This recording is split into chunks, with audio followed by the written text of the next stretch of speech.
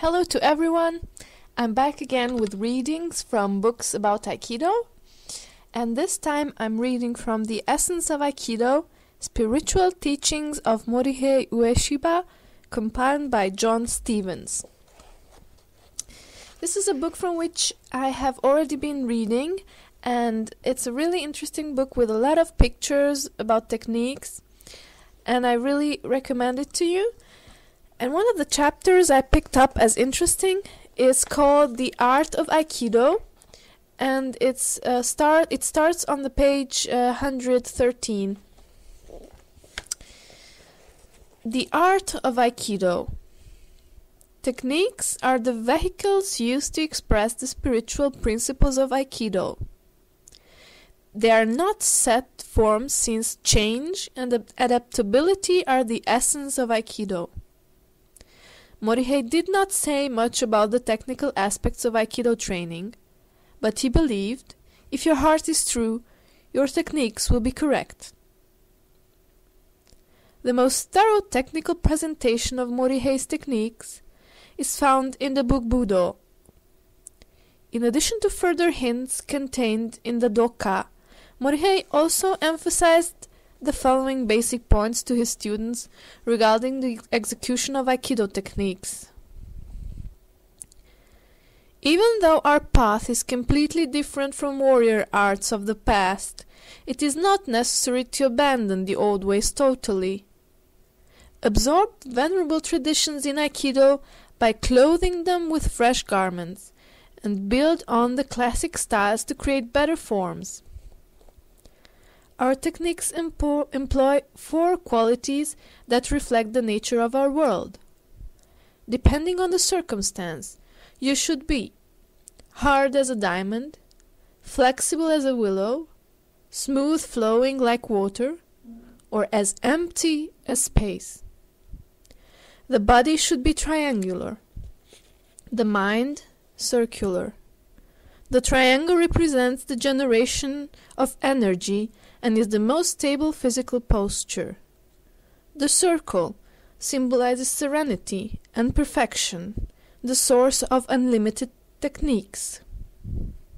The square stands for solidity, the basis of applied control. A good stance and posture reflect a proper state of mind. The key to good technique is to keep your hands, feet, and hips straight and centered. If you are centered, you can move freely. The physical center is your belly. If your mind is set there as well, you are assured of victory in any endeavor. Do not stare in the eyes of your opponent. He may mesmerize you.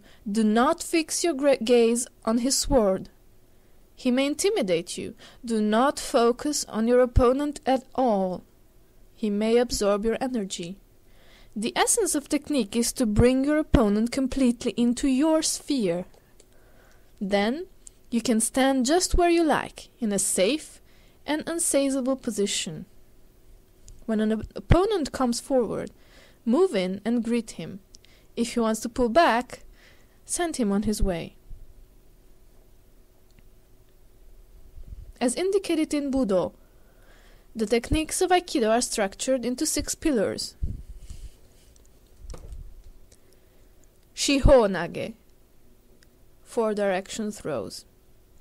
Irimi Nage, entering throws. Kaiten, open and turn movements. Kokyu Ho, breath power techniques. Osae Waza, pinning techniques. Ushiro Waza, rear techniques. So this is the end of this reading. Hope it was informational and that you enjoyed it and that it made you more interested in this book. And if you just go on going through this book, you have a lot of pictures, as I already mentioned, with all the techniques, with Shiho Nage, Irimi Nage, Kaiten, Kokyu, Osae Waza, and Ushiro Waza. So it's really a very good source of inspiration and of information. And I really enjoyed this book, and I would recommend to anyone to read it if you're interested also in the theoretical part of Aikido and in some concepts. And thank you for listening, and hope to see you in my next video or in my next voice recording. Bye bye!